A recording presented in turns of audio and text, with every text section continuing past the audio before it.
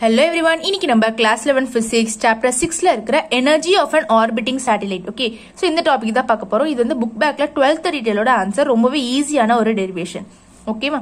So இப்போ energy வந்து அந்த சேட்டலைட், ஒரு சேட்டலைட் இருக்கு, எர்த்தை சுத்திட்டு இருக்கு அப்படின்னா அந்த சேட்டலைட்ல எவ்வளவு எனர்ஜி இருக்கும், அந்த டோட்டல் எனர்ஜியை தான் நம்ம கால்குலேட் பண்ண போறோம். அப்போ நம்ம டோட்டல் எனர்ஜியை கால்குலேட் பண்றதுக்கு என்ன பண்ணணும்? Some of the kinetic energy and potential energy கேஇயவும் பியும் ஆட் பண்ணாதான் நம்மளுக்கு என்ன வரும்? டோட்டல் எனர்ஜி கிடைக்கும். ஓகேவா? சோ இப்போ பொட்டன்ஷியல், கிராவிடேஷன் பொட்டன்ஷியல் எனர்ஜியோட ஃபார்முலா என்னது? U is equal to minus G m1 m2 divided by R. ஓகேவா? சோ இதுதான் வந்து கிராவிடேஷனல் பொட்டன்ஷியல் எனர்ஜியோட ஃபார்முலா. இந்த இடத்துல நம்மளுக்கு என்ன வருது அப்படின்னா G minus G அப்படியே போட்டாச்சு. m1 அப்படின்றது அந்த சேட்டிலைட்டோட மாஸ், m2 அப்படின்றது நம்ம எர்த்தோட மாஸ். ஓகேவா? நம்ம என்ன எதுக்கும் பாக்குறோம்? எர்த்துக்கும் அந்த சேட்டிலைட்டுக்கும் தான் பாக்குறோம். சோ இந்த m1ன்றது சேட்டிலைட்டோட மாஸ், m2ன்றது இந்த எர்த்தோட மாஸ். அதே மாதிரி ரேடியஸ் வந்து இப்போ எர்த் இப்படி இருக்கு, இதை சுத்தி வந்து சேட்டிலைட் ஆர்பிட் பண்ணிட்டு இருக்கு அப்படின்னா இது வந்து RE அப்படின்னு வரும். ஓகே, இது வந்து RE டிஸ்டன்ஸ், இது வந்து ஹைட். கரெக்டா? சோ இந்த ஃபுல் டிஸ்டன்ஸ், இந்த சென்டர்ல இருந்து இந்த சேட்டிலைட்டுக்கு வர டிஸ்டன்ஸ். ஓகேவா? அப்ப நம்ம என்னன்னு போடுவோம்? RE பிளஸ் H அப்படின்னு போடுவோம். ஓகேவா? ரேடியஸ்க்கு பதிலாக இதை போடுவோம். ஸோ இது வந்து கிராவிடேஷனல் பொட்டன்ஷியல் எனர்ஜி. ஸோ இதுல இந்த MS அப்படின்றது mass of the satellite, MEன்றது mass of the earth, REன்றது radius of the earth நம்மளுக்கு தெரியும். ஓகே, நெக்ஸ்ட் நம்ம என்ன பார்க்க போறோம்னா kinetic energy of the satellite. ஓகேவா? ஸோ கைனடிக் எனர்ஜியோட ஃபார்முலா என்னது? half mv². ஓகே, ஸோ இந்த இடத்துல என்ன பண்றோம்? half, இந்த mன்றது என்னது? Mass of the satellite. ஓகேவா? அந்த சேட்டிலைட்டோட கைனடிக் எனர்ஜியை நம்ம கால்குலேட் பண்றோம். ஸோ MS அப்படின்னு போடுவோம். ஓகே, MS v² அப்படின்னு வரும். ஓகேவா? ஸோ அதை வந்து கைனடிக் எனர்ஜி. ஓகே, ஸோ இந்த இடத்துல இந்த V இருக்கு இல்லையா, அந்த Vக்கு பதிலாக நம்ம ஆல்ரெடி டிரைவ் பண்ணி வச்சிருக்க இந்த V is equal to root of GME divided by RE plus H. இந்த இதை வந்து இந்த இடத்துல சப்ஸ்டியூட் பண்ண போறோம். ஸோ இது எங்க இருக்கு அப்படின்னா இந்த முன்னாடி பேஜ்லயே இந்த இடத்துல இருக்கு பாத்தீங்கன்னா. ஆல்ரெடி இந்த டைம் பீரியட் ஆஃப் த சேட்டலைட்லயும் நம்ம யூஸ் பண்ணிருப்போம். ஸோ இப்போ இந்த எனர்ஜி ஆஃப் த சேட்டலைட்லயும் இதை யூஸ் பண்றோம். ஓகே, ஸோ இந்த எக்ஸ்பிரஷன் எடுத்துட்டு வந்து இந்த Vக்கு பதிலாக இங்க சப்ஸ்டியூட் பண்ண போறோம். அப்ப என்ன வரும்? KE is equal to half MS அப்படியே வரும். V²க்கு பதிலா, ஓகேவா? ஸோ V²க்கு பதிலா root of GME divided by RE plus H the whole square அப்படின்னு போடுறோம். இப்போ இந்த ஸ்கொயரும் இந்த ரூட்டும் கேன்சல் ஆயிடும். நம்மளுக்கு KE என்ன கிடைக்கும்?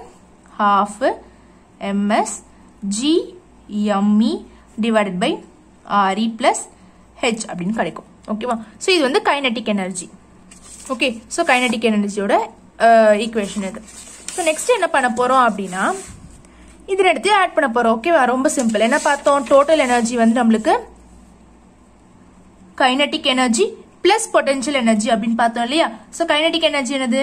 half, இந்த இடத்துல நம்ம G முன்னாடி எழுதிக்கலாம், G MS ME divided by RE plus H.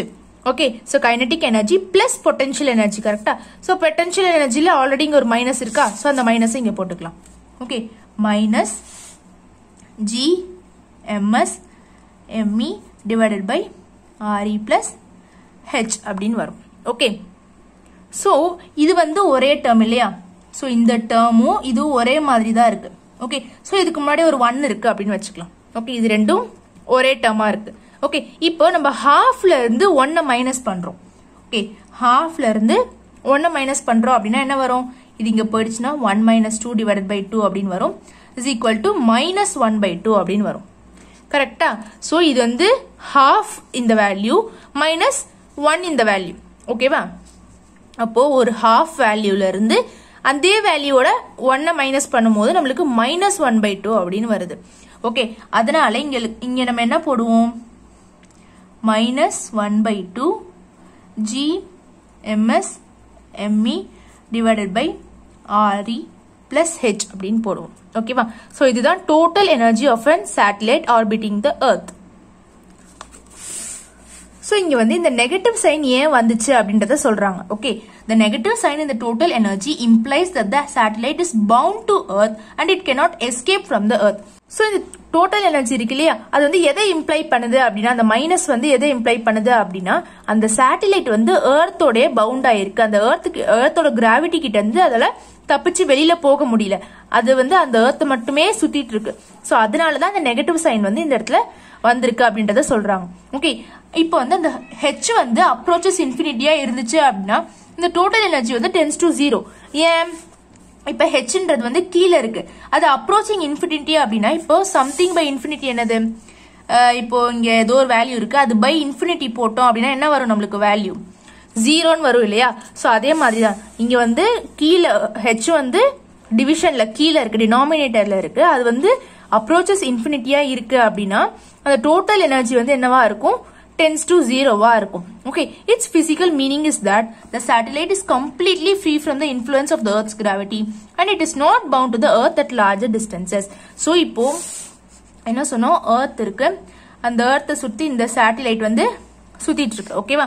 So இந்த ஹெச் இருக்குல்ல, இந்த ஹெச் வந்து அப்படியே இன்ஃபினிட்டியை நோக்கி போகுது. ஓகேவா?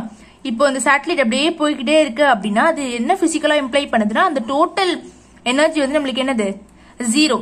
ஓகே, ஸோ டோட்டல் எனர்ஜி 0 ஆயிடும் ஹெச் வந்து இன்ஃபினிட்டியா அப்ரோச் பண்ணும்போது. அப்போ அந்த டோட்டல் எனர்ஜி வந்து 0வா மாறிடுச்சு அப்படின்னா அந்த சேட்டலைட் வந்து எர்த்தோட இன்ஃபுளுன்ஸ்ல இருந்து போயிடுச்சு, அது பாட்டு அப்புறமா என்ன ஆயிடும், அப்படியே போயிடும். ஓகே, அந்த சேட்டலைட் வந்து not bound to earth at larger distances. அந்த ஹெச் வந்து அதிகமாக அந்த சேட்டலைட் வந்து எர்த்தோட பவுண்டா இருக்காது, அது வந்து எஸ்கேப் ஆயிட்டு போயிடும் அப்படின்னு அர்த்தம். ஓகேவா? ஸோ இங்க இருந்து ஓகே, ஸோ இந்த இடத்துல இருந்து இங்க வரைக்கும் நம்ம 12th டீட்டெயிலாக எழுதணும். ஓகே, புக் பேக்ல கேட்டிருப்பாங்க. அதே மாதிரி 11th கொஸ்டின்.